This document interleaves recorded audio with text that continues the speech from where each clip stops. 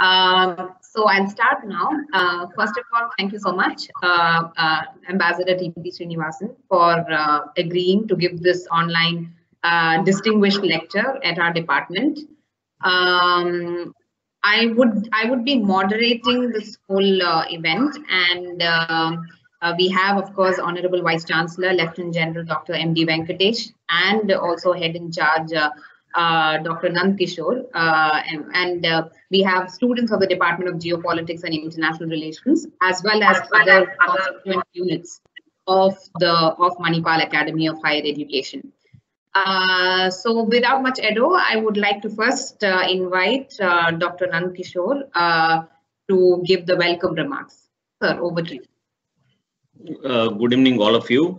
It's a great pleasure to have Ambassador TP Sreenivasan with us, and I've heard him for quite some time now, and I had the opportunity to even interact with his son in New York, in the University of Columbia, where he is a faculty, and that's when I actually got to know regarding Ambassador TP Sreenivasan, and then subsequently, since 2013, I've been meeting him in one or the other forum in Kerala, in many of the institutions of eminence that are there, and he's been delivering lectures. He's been one prominent personality.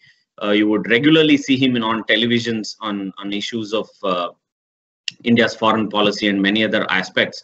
He also exclusively conducts a program on India's foreign policy. He gets scholars from different parts of the country and then discusses with them. So without wasting much time, I would want to introduce him to the audience. TP Sreenivasan, Ambassador TP Sreenivasan is a former ambassador of India with 37 years of service in the Indian Foreign Service. He was the ambassador of India to the UN and the governor for India of the International Atomic Energy Agency, Vienna, the deputy chief of mission of the Embassy of India, Washington, ambassador and deputy permanent representative of the India to the UN, New York, the High Commissioner of India to Kenya, and also the High Commissioner to Fiji. He has also served in New York, Yangon, Moscow, Thimphu, Tokyo, and New Delhi.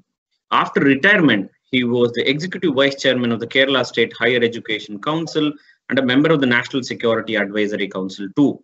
Presently, he is the chairman of the Academic Council and director of the NSS Academy of Civil Services and the Director General of the Kerala International Center. He has authored 7 books, and he has been regularly contributing to a lot of newspapers and other things, which he himself said a few minutes ago. He contributes to STS, for which all of us are involved in the Department of Geopolitics. Apart from that, then he has been regularly writing columns in the vernacular language. Now he's also writing for the Sunday Guardian of late, and he says that Ms. Dhanashree or Dr. Dhanashree was instrumental in all these things, and he has also written in a lot of foreign journals too. So it's a great pleasure to have you with us, sir, and we look forward to your enriching lecture. And with this, I welcome you, and then please, I hand it over to Dr. Dhanashree Jaina. Thank you, sir. So with that words, I would also like to welcome everyone. So I now see also there are external participants from outside the university as well who are participating in this webinar, this special lecture on Indian foreign policy in the COVID-19 era. So now I would like to welcome our Honorable Vice Chancellor, Lieutenant General Dr. M.D. Venkatesh, to give the presidential remarks. Sir. Thank you, Dr. Dhanashree, and thank you, Professor Nand Kishore. I'm extremely pleased to be part of this distinguished lecture to be delivered by esteemed Ambassador TP Sreenivasan, and that too on a contemporary matter of Indian foreign policy in the COVID-19 era. Ever since the COVID pandemic hit us and hit the entire world badly since the early part of this year, the world has been grappling with various issues: healthcare, diplomacy, the pharmaceutical supplies, vaccine development, and also certain conflicts which are happening in different parts of the world, especially the one which India and China had in our northern boundaries in J&K. COVID-19 pandemic has created a difficult and complex scenario for international relations. One of the most immediate effects of the pandemic has been the travel restrictions imposed between states to stem the global spread of the disease. The latest in this aspect has been literally the travel isolation of UK with travel bans across the world, Europe and the rest of the world following it, with the new strain of coronavirus, which is supposed to be extremely fast spreading and though not necessarily more virulent, but this has led to a kind of a panic situation across the world. This has significantly affected the economic, diplomatic, and even the political relationships between states. The lockdowns introduced by states across the world in response to the pandemic have led to an upset of global trade and commerce.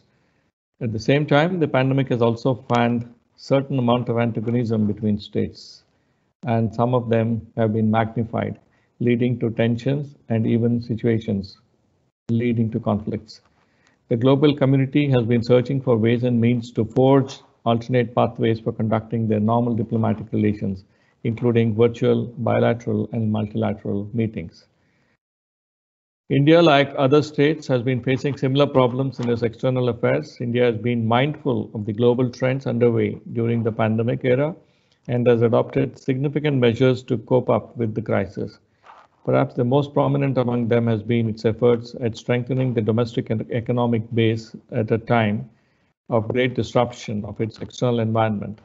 The vision of Atmanirbhar Bharat has been well-timed, well-conceptualized. In such a time of crisis, India's tough neighborhood has also created serious challenges to its sovereignty and national security. Consequently, India has been arming itself at a rapid pace and has been bolstering its partnership with like-minded countries across Indo-Pacific. It has also been utilizing its innate strengths in biotechnology to provide much-needed respite from the pandemic to its smaller neighbors as well as to the global community. With the emergence of the new vaccines against COVID-19, India attempts to emerge as one of the world's leading supplier of vaccine. And this certainly holds a great diplomatic opportunity, as India happens at the current moment the largest vaccine producer in the world, literally supplying 60% of the entire vaccine requirements at a global level. Notwithstanding this, the COVID-19 era has dictated countries to relook at their foreign policies. And I cannot see any other person more qualified than Ambassador T.P. Sreenivasan to take a critical look at Indian foreign policy in the COVID-19 era and give his valued commentary. And I once again thank you, sir, for accepting the invitation to be delivering this lecture. And I'm sure the audience are waiting to hear you, what you have to say on the Indian foreign policy in the COVID-19 era. Thank you very much, sir. I look forward to your lecture. Jai Hind. Thank you. Thank you. Thank you, sir. Thank you for these insightful remarks, and you have actually given a good overview for the lecture itself. And Ambassador T.P. Sreenivasan now will be delivering the online distinguished lecture on Indian foreign policy in the COVID-19 era. Sir, over to you. Thank you. Thank you very much, Dhanashree. General Venkatesh, Professor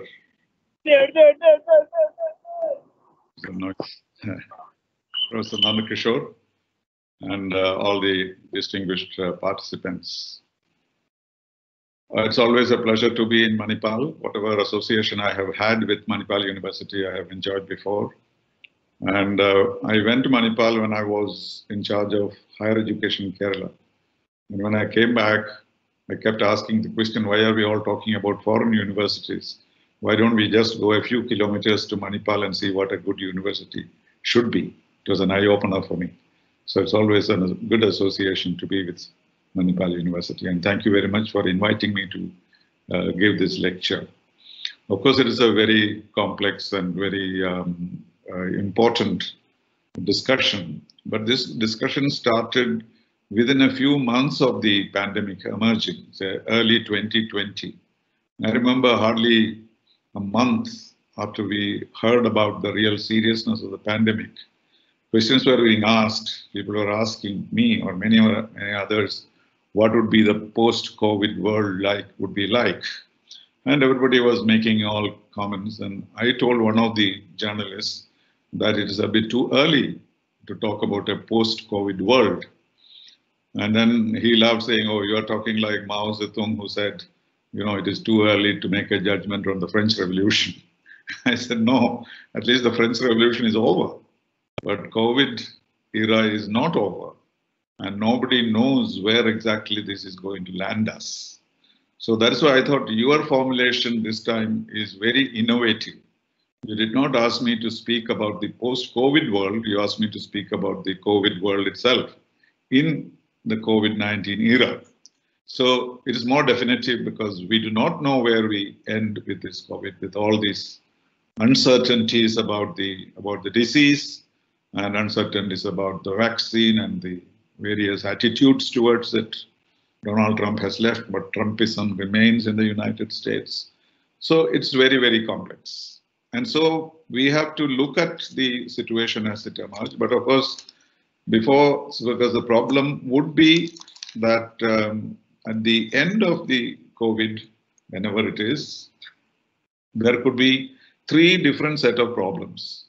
One, of course, is the health problem as such. That means sheer survival. So what has happened today is that all of us had so many ambitions for success. But today, the most important ambition should be to survive. Because if you do not survive, whatever changes take place or whatever changes you are coming about in the world will not be of any value to you, any news to you. So health is the most important aspect of this, how to survive. And of course, there is no single way, or there is no direct way, or there is no definite way of surviving it.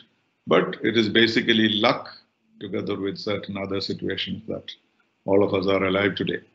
So that is really the test of this generation, because we are all, most of us were born after the Second World War.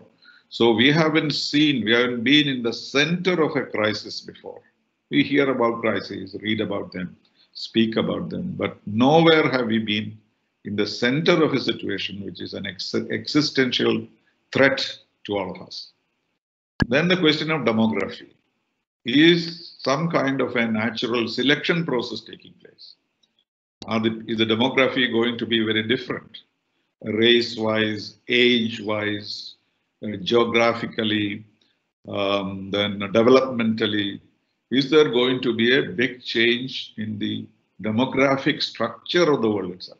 Many people have not talked about it, but that's also something which we have to, the survival of the fittest, and who are all going to remain. Then the economy, of course, devastating effect on every economy. There is no economy in the world which has not been affected by COVID. And then the biggest in terms of people like us who are observing diplomacy and world politics, the geopolitics situation. So all these have raised many questions, and we are only muddling through. Since nobody knows the contours of these changes, how are we going to make changes ourselves? And therefore, we are guessing, we are inventing, we are innovating, doing various things, and really speaking, muddling along. So the question arises for us in 2020, for India, for example. What exactly is going to be India's foreign policy? Till 2020, we had a fairly consistent, dynamic, predictable, resilient, peace-loving foreign policy. There has not been any question about it. Nobody has challenged any of this. It was consistent, but it was not stagnant. So we have gone through several phases of India's foreign policy. And it is consistent, but it was not same. It had to change. No foreign policy can ever be stagnant. Because you have a consumer. The world is a consumer of your foreign policy, and so you have to cater to the market. You cannot go on saying that I will only do this while the world changes. So the fundamental position about India's foreign policy, which Pandit Nehru spelled out in the middle of the night on 14th August, he said our dreams are we are going to work for, but these dreams will also be of the dreams of the world. That was the basic tenet of India's foreign policy. Non-alignment, etc., they all developed later. But this was his basic approach, that we are not going to live in an isolated world of poverty or prosperity, but we will work with the world. And that is what earned us a huge name in the initial stages of our existence as an independent nation and also of the United Nations, when we championed decolonization, disarmament, equitable, just fair distribution of wealth, human rights, etc. We never asked for anything for ourselves. But all these had impact on us, and therefore our world view was one of doing things for the world together rather than isolating ourselves. And that has continued to up to Narendra Modi. His speech at the UN this time, he almost repeated word by word what Pandit Nehru said in 1947 by saying that I work for 1.3 billion people of this world, but whatever I do for my 1.3 billion, I am very conscious of the rest of the world, and we never do anything which is selfish, or we are not seeking anything from the world, but we actually want to contribute. So that is the logic of our foreign policy, but foreign policy could be divided, I'm not going into the details, into maybe some periods, say about 5 phases. First was what's called the ideological period, 1947 to 1962, when we looked at the world with some kind of rosy glasses, and we thought everything will go according to our ideology and our desires. China will be a partner, Russia will develop and provide an alternative to the Western world. But then in 1962, we know all that happened. After Chinese aggression, we realized that this was not going to go on. And then we shifted on to a pragmatic period, I would say, from 1963 to 1990, when Mrs. Gandhi dominated the foreign policy scene, close relations with the Soviet Union because it was dictated by political and economic considerations. And there was no other country which was willing to give us what we wanted in terms of technology, in terms of industry, almost everything, military support, and without having to pay in dollars. And this was something that rupee payment arrangement that we have as a great blessing. And so we were very comfortable with that period. Then suddenly in 1990, the whole system collapsed and Soviet Union disappeared, and we were pushed into the water to swim in a globalized and liberalized economy. Mr. Narasimha Rao did very well, and he adjusted himself, India, to a new situation of normal relations with United States and more cordial relations with most of the countries. Decolonization was completed, so there was no great issues of principle to fight against the United States, and the only problem that remained was the nuclear issue, which was also sorted out. So that globalized period continued till 2014, till the end of Dr. Manmohan Singh's government. And then after Mr. Modi came, we seem to have had something called an assertive period, because Mr. Modi believed in walking into the ocean rather than standing on the shore and watching the ocean rather than go into it, as he said. And so we became more assertive, more demanding in certain ways. We became more transactional because he felt that there could be win-win situation among countries. And therefore, we had a more assertive period from 2014 to 2020. And his first 5 years was, of course, very successful. He was one prime minister who spelled out what India's interests are very clearly. That is security, development, neighborhood, and overseas Indians. Very clearly spelled out. And he pursued those interests very vigorously. And he had tremendous success initially till about 2016, in the sense that a lot of goodwill for him, and his personality was very attractive, and he had unprecedented support from the people of India. Almost like a Time magazine cover kind of personality that he was. And he was very clear about our relationship with the US, though US had refused him visa for 5 years. I was in Washington when he came there once in 1999, but after that he was never given a visa by the United States.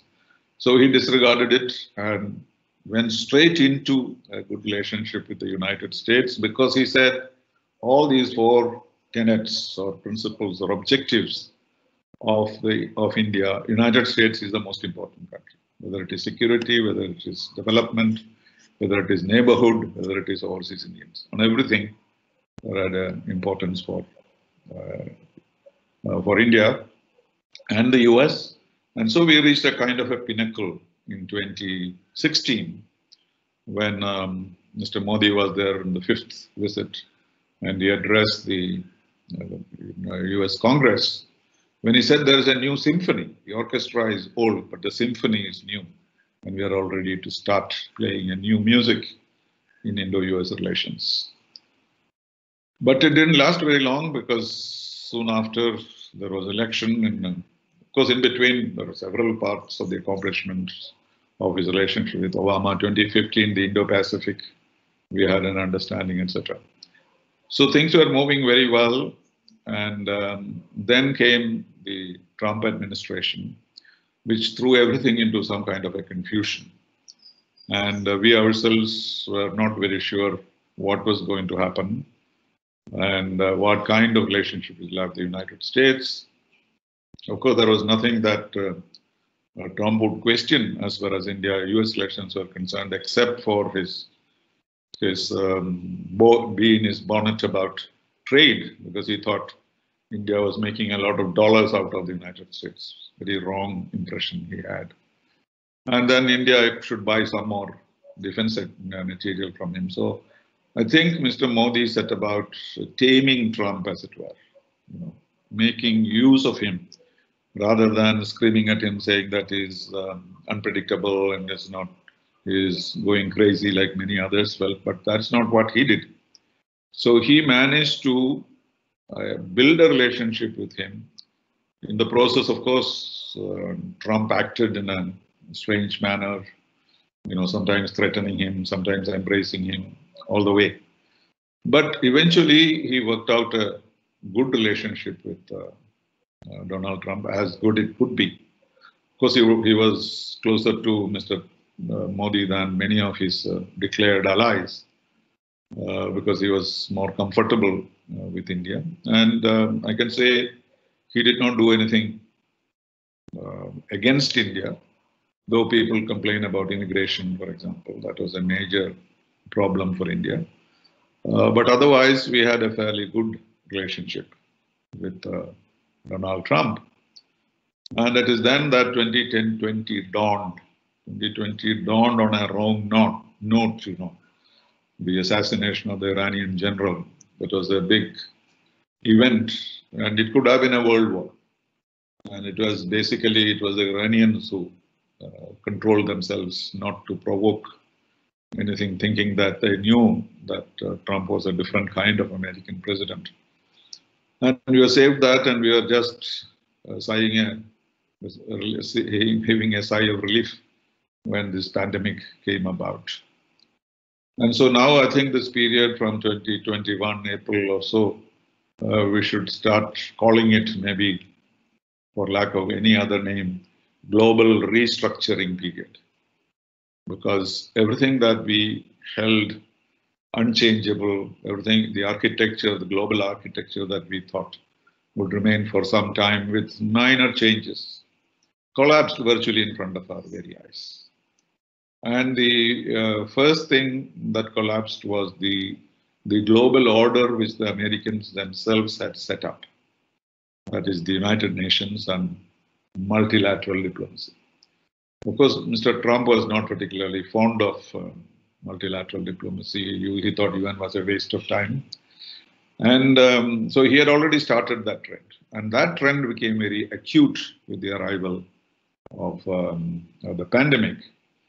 And basically, the reason for that was the Chinese involvement or responsibility that people suspected. And China was very much on the defensive when this broke out, because the Americans kept calling them the Wuhan virus or China virus and various other things. And therefore, China blocked the United Nations from doing anything, even holding a meeting. The Security Council, which deals with threat to international peace and security, there is no greater threat to international peace and security than this pandemic. And in the previous occasions like HIV, AIDS, or Ebola, or SARS, Security Council handled it, and international cooperation was brought about. But because of China's role in this whole process, that was not possible, and everyone was left to himself. And that was the first consequence of the pandemic. And this was most visible in European Union. Italy was in deep trouble, France was in deep trouble, but UK was. But where was European Union?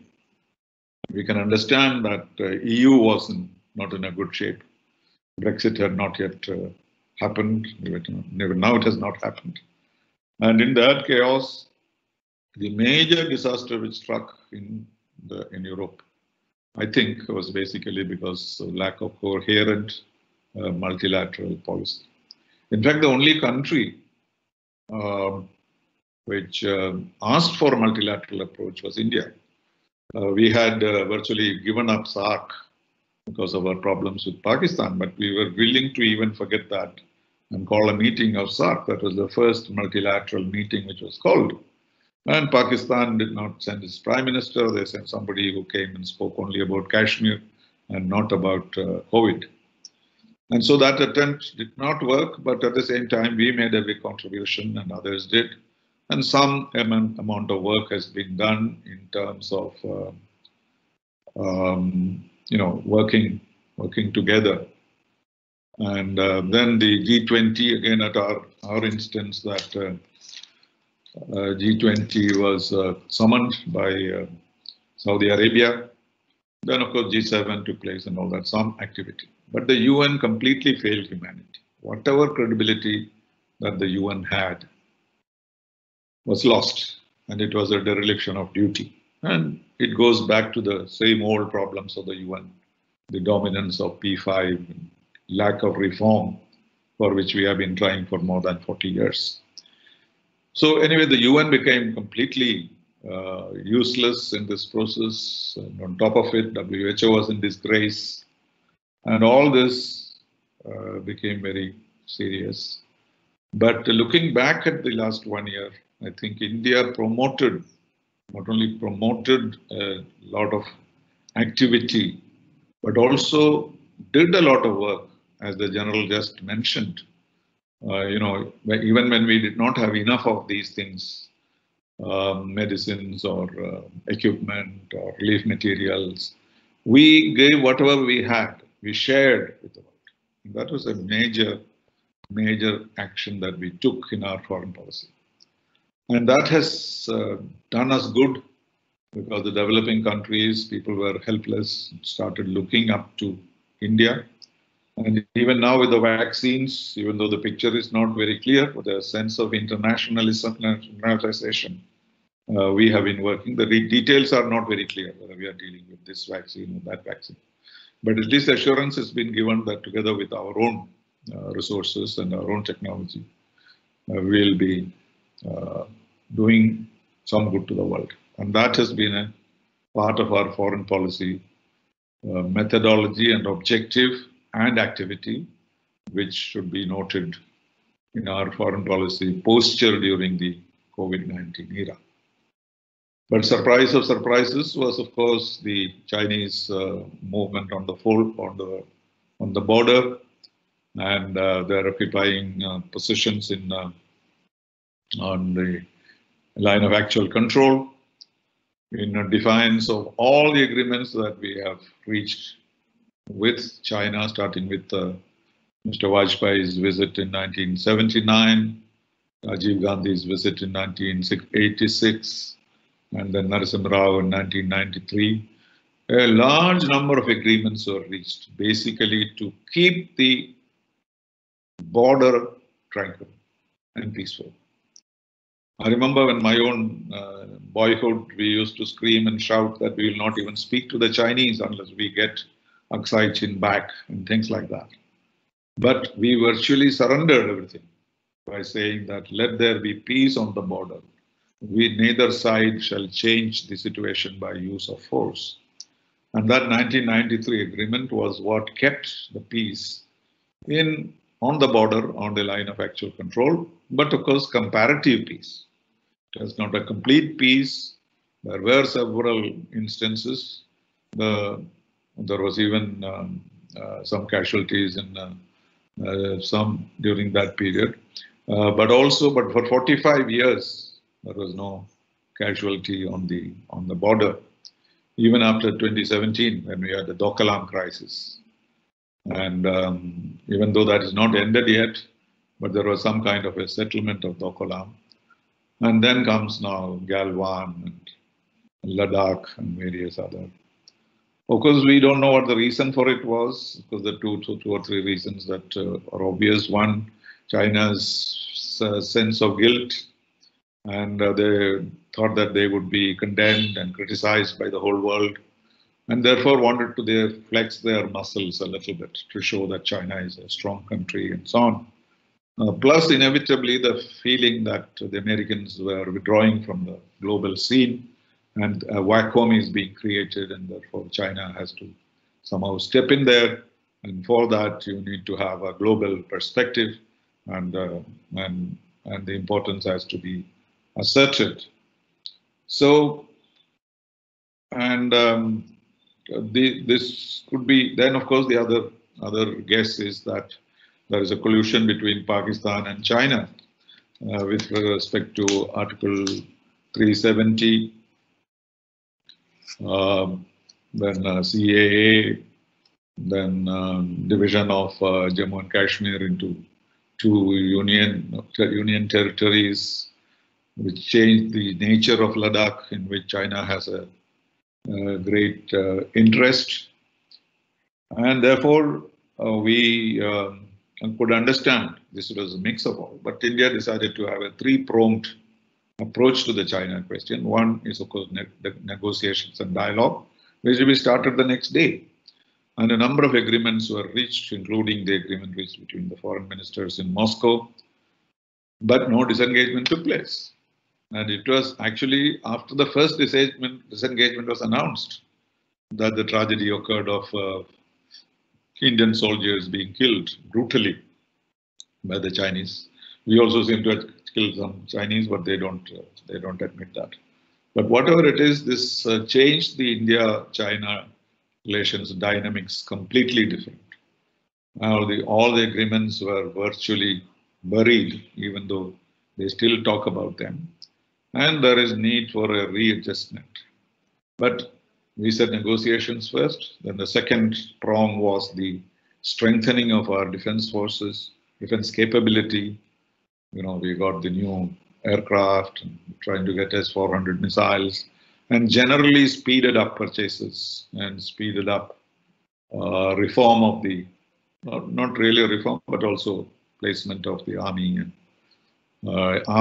arming them, preparing them for, if possible, for a confrontation. Knowing very well there is no balance between India and China in this respect. A war is not going to help us in any manner. So, but at the same time, we had to be ready not to avoid a crisis like the 1962. So we did what we could, and we continue to do that in terms of the roads and bridges and various infrastructure, plus military equipment and full preparedness. And as part of it, we also improved our relationship with countries. Readily, we had Mr. Trump and Mr. Pompeo opening their arms to us, which of course even Obama had wanted, in a sense, in the Indian Ocean, in India-Pacific, greater cooperation between India and the United States, and the talk of the Quad had come about even before. But we were kind of shy, participant in this, reluctant participant, because we are the only ones who has a land border with China. All these others do not have a land border with China. So we had to be doubly careful. And therefore, while we accepted the notion of cooperation in the Indo-Pacific region, we did not promote any structural changes or new structures of an alliance. But then we came to very much to that after this Chinese action. So in a sense, China pushed us into a tight embrace with the United States. And we reluctantly had to accept that because without that, there would be no support base for us. Not that we expect the Americans to fight our battle or anything of that kind, but to have the only superpower on your side is helpful in many ways. And this was the period when the United States itself was getting fed up of China's expansionist intentions and their dominating projects like BRI and others. So they provoked the Americans also equally, and therefore we found a common cause. And my best friend in the American politics is Pompeo, because he spoke the best language ever about India and United States and against China. He would not even refer to China as China. He would refer to it as Chinese Communist Party. And he would call Xi Jinping the chairman of the Communist Party of China. He never called him the president of China. So he was de-recognizing. And when he was asked why was he doing that, he said, why should I blame the poor citizens of China with whom we'll have good relationship? But it is the party and the PLA which are giving all this trouble. So they are the ones to be treated. And so his prescription was simply revival or establishing a kind of alliance with the Quad. And India also moved quite a bit on this, because these fundamental agreements that India was supposed to sign with China, 5 of them, we had signed 4, but the 5th we had held back because it had certain element of supervision or cooperation, operationalizing joint operations, some kind of with certain amount of routineness about it. And that is why I think we had held back that. But Pompeo came to India, and we signed that, which made us even beyond 2016 level of relationship. 2016, we had not signed these agreements, even though we called ourselves a major defense partner of United States. So in a sense, the whole structure for a major defense partner, which means we are entitled to technology and equipment, which are available only to allies like the NATO allies. And therefore, we have the background set, but we did not take the final plunge, because by then, of course, things were changing. Elections took place, and Trump lost the elections, at least we hope, unless he comes out with some kind of magic. He on his way out, and then we have a new situation where you cannot expect the same kind of reaction to China from Biden, because Democrats have generally been more, shall we say, cooperative with China. I was in Washington during the Democratic days. Whenever we talked about China, we always found certain hope in the Democrats that China will himself turn democratic, but the Republicans never believed that. So even during the Clinton regime, when we had to really get support from the United States, it was the Republicans who supported us. Kissinger was the first one to say India lives in a tough neighborhood, justifying India's nuclear capability. So we want to know where it will be as far as, so our own relations with China, as I said, is completely destroyed or disturbed, and we need to realign ourselves with China, and that time has not yet come. So then we have to look at the globe. What are the trends which are coming up? And here, of course, the major factor will be US-China relations. So much is being said and written about it. They also agree that China would be their main rival, if not an adversary. In our case, they are an adversary, or like George Fernandez said, we could say even #1 enemy. But the Americans don't do that, and they have so much common interest between them at the moment. And as the biggest economy and second biggest economy, they have a G2 approach, that both of them together have to do things. And therefore, there will be no adversity between US and China. And US may not be as supportive of India as we would want to be. In other words, they'll be more cautious, and just as we are. And therefore, we have to watch how this dynamics of US-China develop in all categories. In trade, of course, they had almost a trade war. But Mr. Biden has developed what is called a middle-class foreign policy, which is a foreign policy which enabled the middle class of the United States to export their products to foreign countries. So he said he will not sign any new trade agreements, but we will want a middle-class foreign policy, a new thing which is yet to develop. So we have to be watchful on this. So on the one hand, while preparing ourselves for a new relationship with China, the basis of which we don't know, and there are rumors about changes inside China. But Mr. Modi should know Xi Jinping after meeting him 18 times and visiting China 5 times and spending hours together in Mamallapuram, eating idlis and all that. So they should be knowing each other a little bit, and that's probably is the reason why Mr. Modi is not panicking about it. People wonder why he's not saying anything, but he's allowing the process to continue. I think with the expectation that the Xi Jinping that he knows may not be as destructive as he appears to be today, and he may have internal compulsions. But the third prong in our dealing with China is the economic sanctions. And that we did. We withdrew certain things, imposed some restrictions.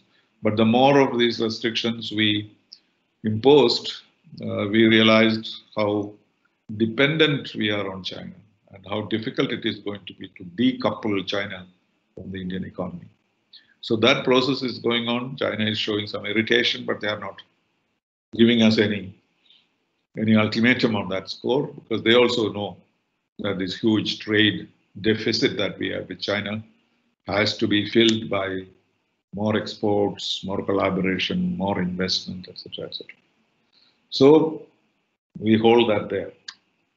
Then the third element, so one is our bilateral relationship with China, then the China-US relationship where we have to find an equation, and the third is globalization. We were great champions of globalization, just as United States was. And inside India, there was a lot of debate as to globalization was not good for us or not. But we said whether it is good for us or not, it is here and we cannot escape it. That was the position that we had taken. Even the chief minister of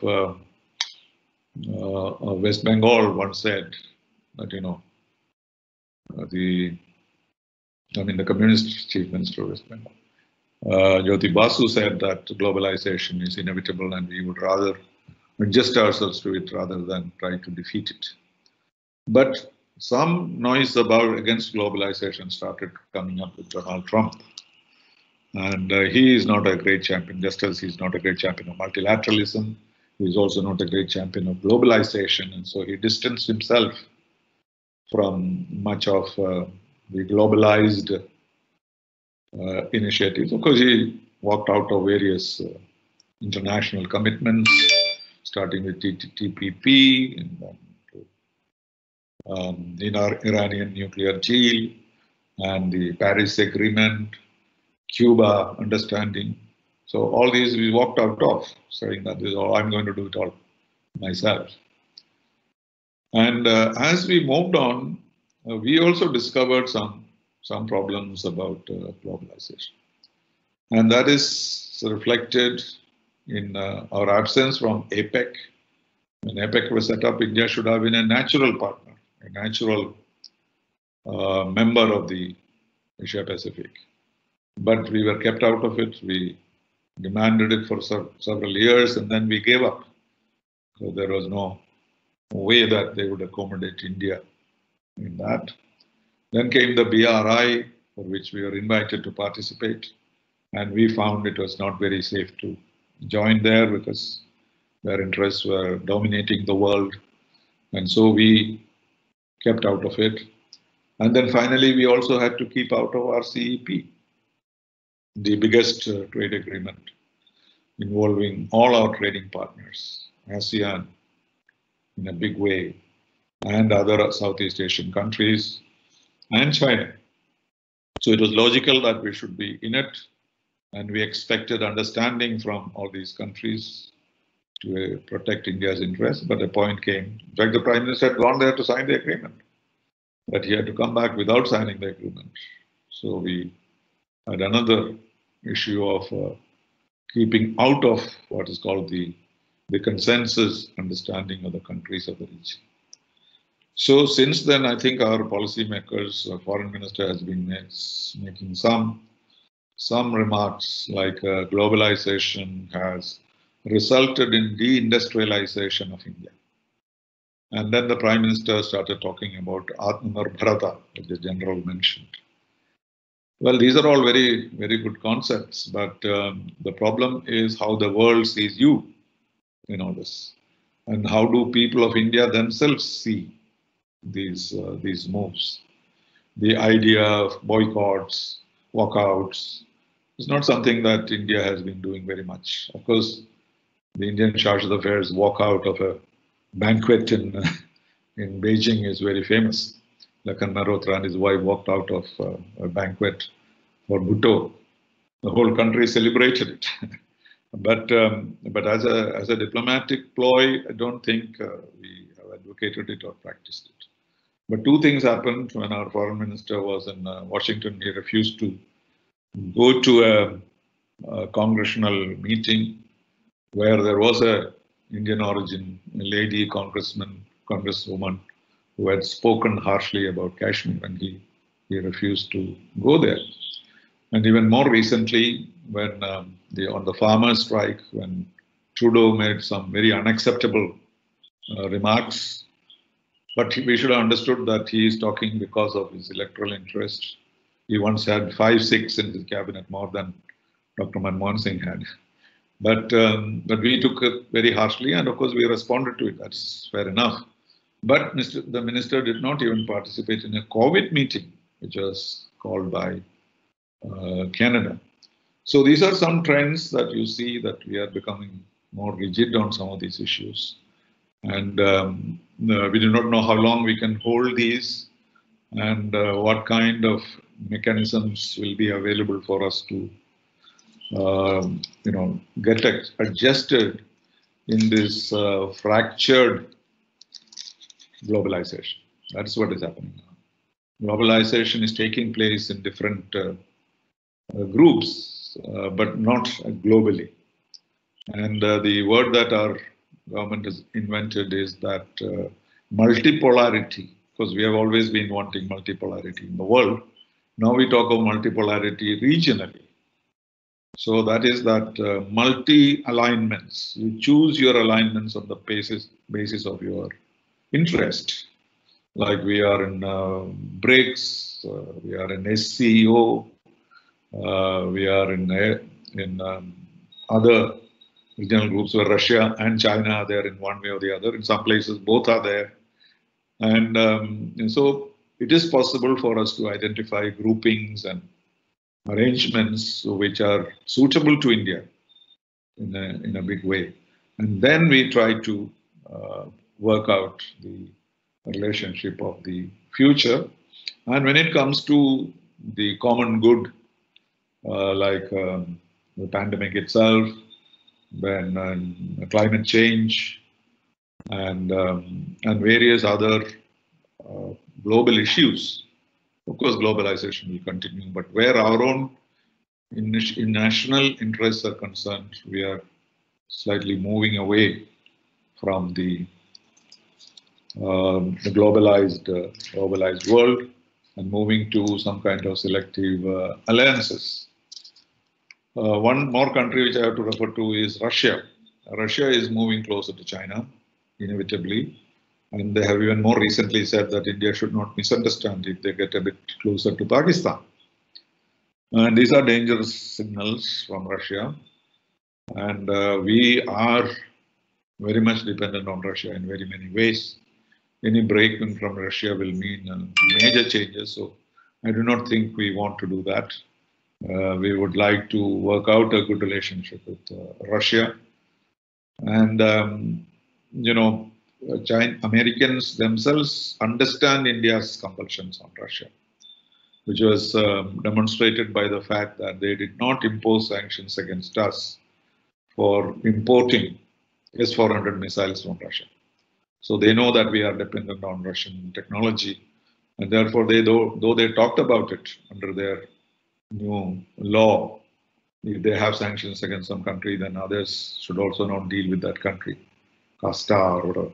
So that is something which they have implemented in the case of Turkey. Turkey is also wanting to offer S-400 missiles from Russia, but US has imposed a ban on that, while they have not done it on India. So that means even within your allies, there could be differences on military aspects sometimes.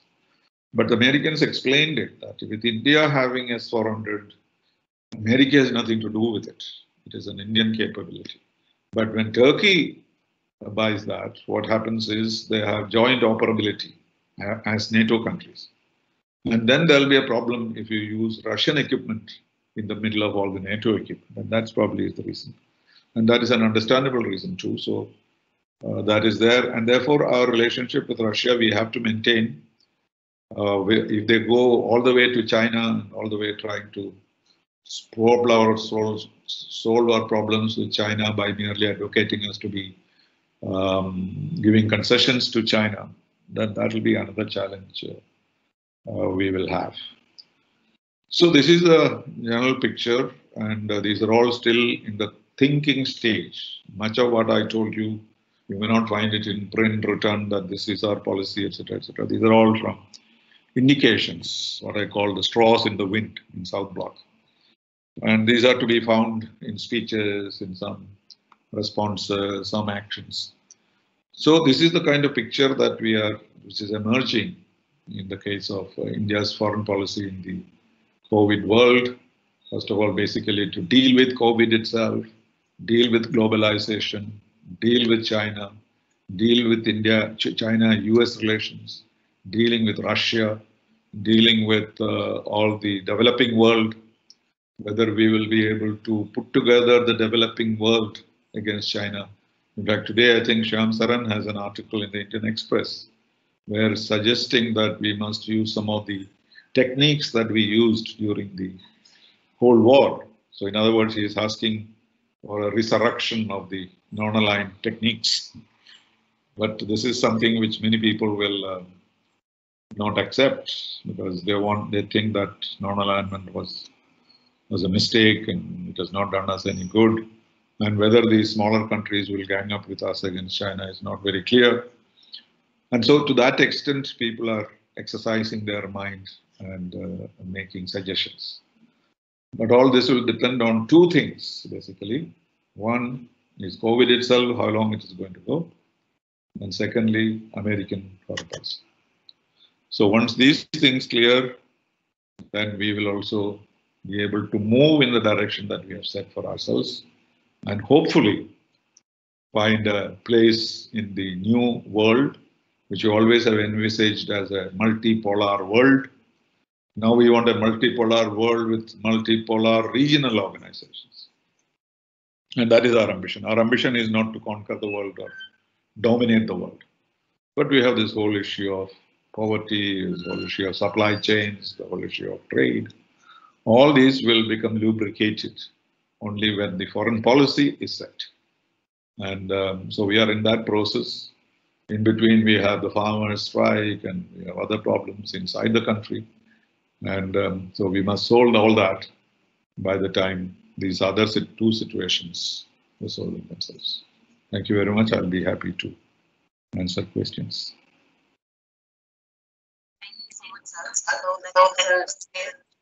Overview of so many different issues that you raised, the trends in India's foreign policy, India's conceptualization of its own national interests, and also trends in globalization, and what's happening now with the COVID-19. Of course, a lot of things have changed in the past 1 year. And thank you so much for giving such a great overview of various kinds of issues, like I said, like including bilateral relationships with different countries, including China, the US, Russia, and also talking about India's approach towards multilateral institutions like and regional dynamics, the UN, for instance, also G20. So many different issues you have brought up in the lecture, which has been very enriching, including the historical background, in fact, to India's foreign policy, dividing it into various phases.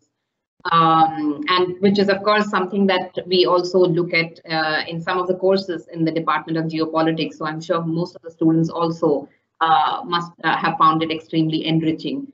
Thank you once again. Now I would like to open the floor for questions. So we have, like I said, there are a few students who are offline and they will be asking questions from the classroom here, and others, of course, can raise their hands and ask your questions. And another option is that you can also, if your mic is not working or anything is wrong, then of course you can type your question in the comments section and I can read it out. So please raise your hands if there are any questions.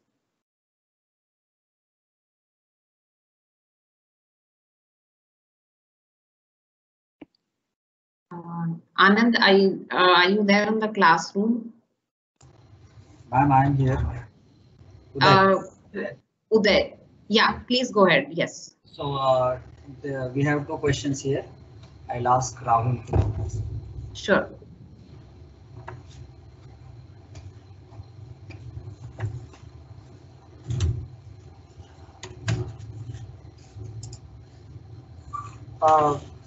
Good evening, sir. Thank you for the presentation.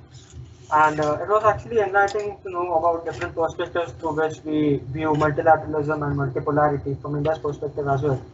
I had a question regarding the RCEP approach that you talked about. So just based on the limited knowledge or perspective that I've had on RCEP, I think India's disengagement with this agreement was kind of justified in a way that there were statements from the MEA as well that we need optimal engagement towards globalization and not just a full-fledged engagement without any considerations of Indian interests. So I think maybe disengaging from RCEP served 2 purposes. One was showing that India wants to have a parity in powers in the RCEP, where the greater powers do not dominate the multilateral institutions, and the second one would probably be that India is successful in showing itself as a pole in itself, where it can say that I have agreements with all the RCEP member states anyway, but I choose to remain out of this as it does not serve my interest to be in the RCEP. So I just wanted to know in what perspective did you mean about our RCEP engagement, and if you could provide me with your ideas on it as well. Oh, thank you. I was only pointing it out. I never said it is good or bad. Did you? Did I? I didn't say that. What I was saying was that situations land you in situations like this, the policies, that sometimes you have to keep up. And unfortunately, we are keeping out of too many things. And that will be misunderstood as a trend in India's foreign policy. That's all that I said. I know very well the reasons why we are not in RCEP. The main thing is we don't want zero tariff. We cannot operate on that basis. And we have so many agreements with ASEAN and other countries. And China is coming into that and exploiting that situation. So they will really unnecessarily. So I can understand that. But the problem is that keeping out of things rather than being in, it's unfortunate, but it is happening. And so these are also some of the challenges. That's all that I meant. So RCEP, we have good reason to be out of it. And not only that, it's not a closed chapter. They have kept us as an observer and they have kept the window open and so on. But the real villain of the piece is China.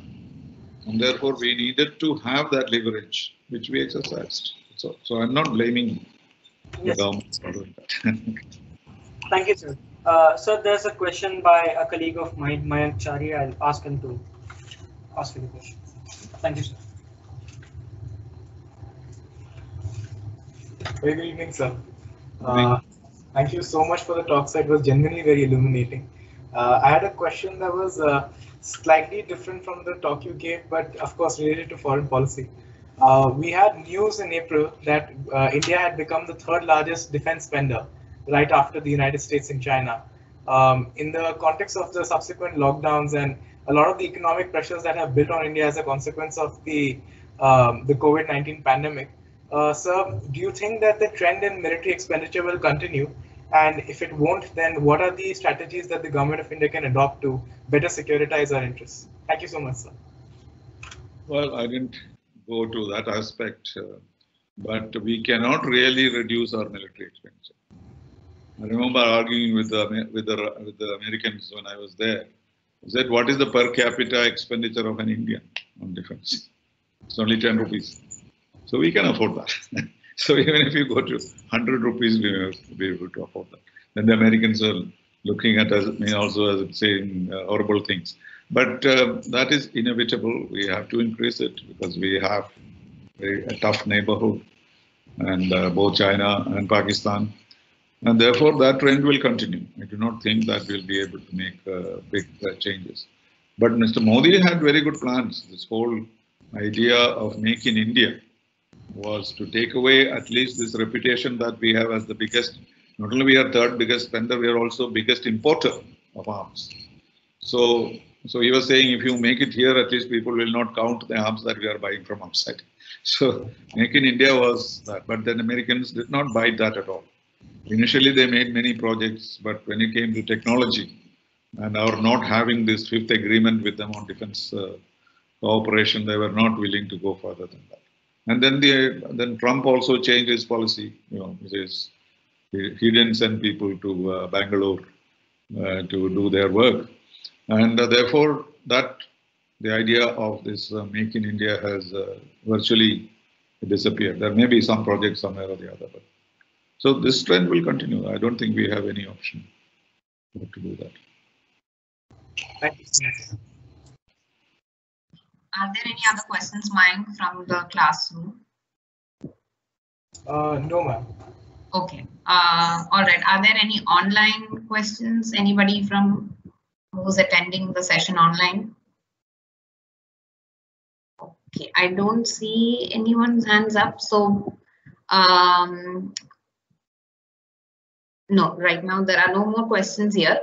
But I would just like to ask one question, if that's okay. I actually wanted to know your views, because since you mentioned a lot about multipolarity and also multilateralism, and especially with the Trump administration, that did not quite work quite well. How do you see India's position here after with the Biden administration coming in? And then, a lot of issues that usually work under this whole global governance agenda, like including climate change and everything. How do you think India is going to approach these issues now onwards? Because a lot of these issues had, gone to the back burner for during the Trump administration, which may actually come to the front now. So if you can probably give some views on, what can we expect in 2021? Okay, certainly talking of America, I touched on that, but it did not go into great detail. There's one question everybody asks now that you have Biden, you have Kamala Harris, so you're going to have a celebration, So on the other hand, people know what Kamala Harris has said about Kashmir and what Biden has said about China and so on. So there's a mix of all this, But I start with the premise that Mr. Biden knew India as the vice president of Obama for 8 years. So we know where this man is coming from. So he cannot come from the wilderness. He's not a Trump. So he knows exactly what US interests are in India. And he also knows China. And he has also worked with President Obama, who had a very good relationship with India.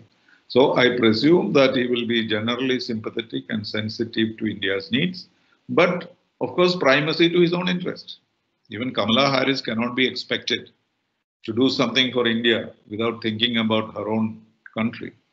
You know, she calls herself a black American. She never says I'm an Indian origin person. She talks about her mother and so on, but politically she doesn't call herself a South Asian or an Indian.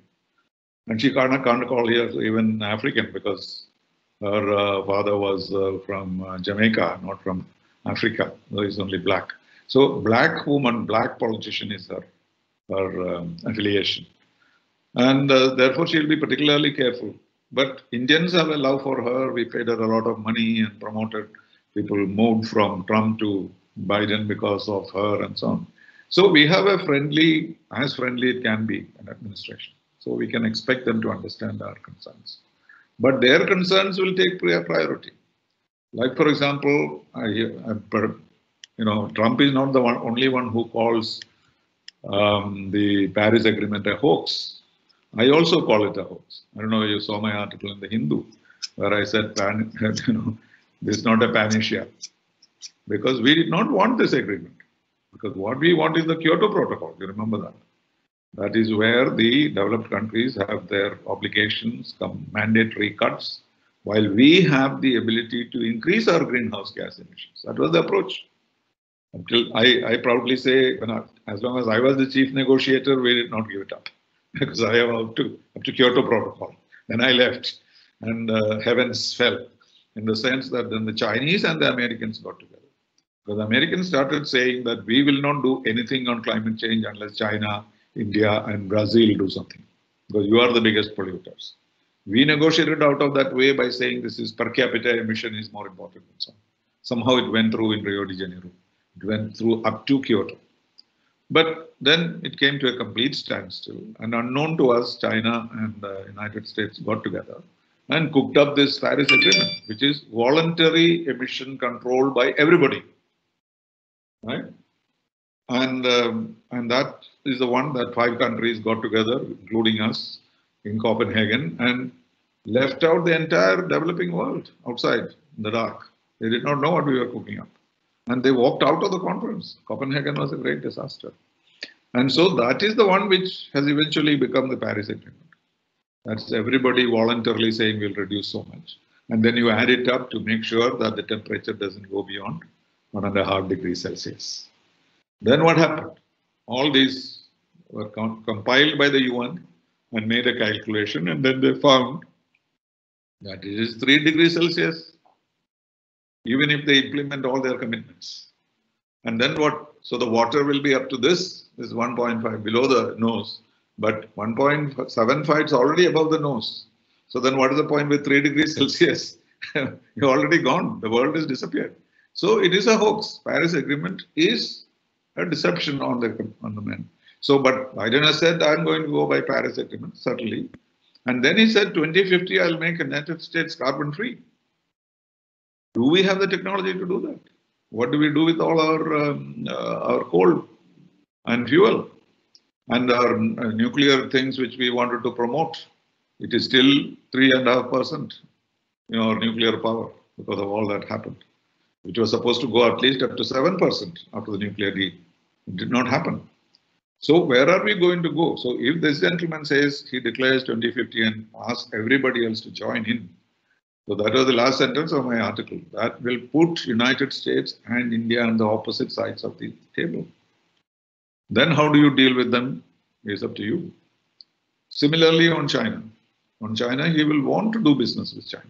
He will not want 5G to be extracted out of China or not cooperate with them. Because technology is extremely important for the United States. And the United States is not used in doing their hands. They do R&D and hand it over to the Chinese and the Indians and the Japanese and so on. And they don't manufacture anything. In fact, their dream was not to manufacture anything in in the United States. They make their drawings, get 80% of the profit and happily stay home. And so that is their dream of industrialization.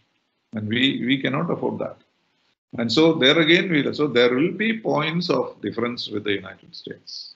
And that is why the China factor and the usefulness of India in a possible confrontation between China and United States is our best bet. And that is what the Republicans used to say. If we have to have a quarrel with the Chinese, the only country in that part of the world, a democracy, which will stand by the United States is China. They cannot trust ASEAN, they cannot trust Australia. So that is the rationale. So there are so many imponderables. Whatever West you may plan, like the whole world planned thinking that 21st century belongs to the Soviet Union. That was what Ambassador Gujral, he was my ambassador in Moscow. He used to send these telegrams to Delhi, middle of the night, to Mr. Chavan, saying that 21st century belongs to the Soviet Union. So one day Mr. Chavan sent back a reply. My God, 21st century is a bit far away, Ambassador. Please keep quiet, let me sleep. Because he was getting these telegrams in the middle of the night. But where is Soviet Union? Where is 21st century? So you cannot, in foreign policy, you cannot plan these things. And I'm sure Mr. Modi had beautiful plans about good relations with China and settling of the border question. So there are many things which are not in our hands.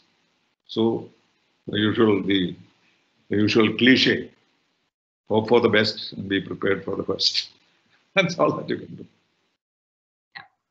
All right, thank you. If there are no more questions, I would like to conclude this program with the vote of thanks. So first of all, Ambassador T.P. Sreenivasan, thank you so much for joining us this afternoon and delivering a wonderful lecture to our students, also to the external participants and also to the faculty and others at the Department of Geopolitics and International Relations, Manipal Academy of Higher Education. And since you also mentioned you have a long history of relationship with MAHE itself, so I hope this this engagement happens and continues through various platforms, including the STS4 and of course through Professor M.D. Nalapat and others. So I hope that we will continue to hear your lectures in the future as well. I would like to. Sorry. Himself has turned out to be my brother's friend, so one more connection. Yes. So secondly, I would like to thank the Vice Chancellor, Honorable Vice Chancellor, Lieutenant General Dr. Venkatesh, who also agreed to preside over this webinar, and he's been very supportive of our ventures and all our webinars and events and other activities that we have been carrying out in the past few months. And I would like to once again thank him and the entire administration of MAHE for helping us create this platform to conduct such online distinguished lectures.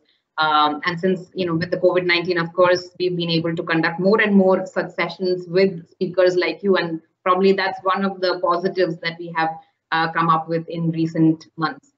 I would like to also thank Dr. Nandkishore, Head in Charge, Department of Geopolitics and International Relations, for coordinating this event and also making this event possible, for all the support that he has given us in this respect. I would like to thank all my colleagues here, Dr. Anand, Dr. Monish, and Dr. Ravi, for supporting this event as well. And last but not the least, of course, I would like to thank the students and other participants who have gathered here, and also who have joined online and participating in this webinar actively. And so that's about it. I would like to say that this particular webinar is recorded. So this will be uploaded on our YouTube channel, the department's YouTube channel. So if someone could not attend the event, could not attend the webinar, they will have a choice of watching it online later on as well. So that's about it. I would say thank you once again to all of you, and I hope to see you again maybe in the future and some of the future events that we would be organizing. Thank you once again, sir. Thank you, Ambassador, sir. Wonderful meeting you, sir. Wonderful meeting you. Thank you. Great pleasure. Thank you. Thank you, sir. Thank you to our Vice Chancellor, sir, for gracing this occasion, sir. Pleasure, sir. Thank you. Thank you. Bye.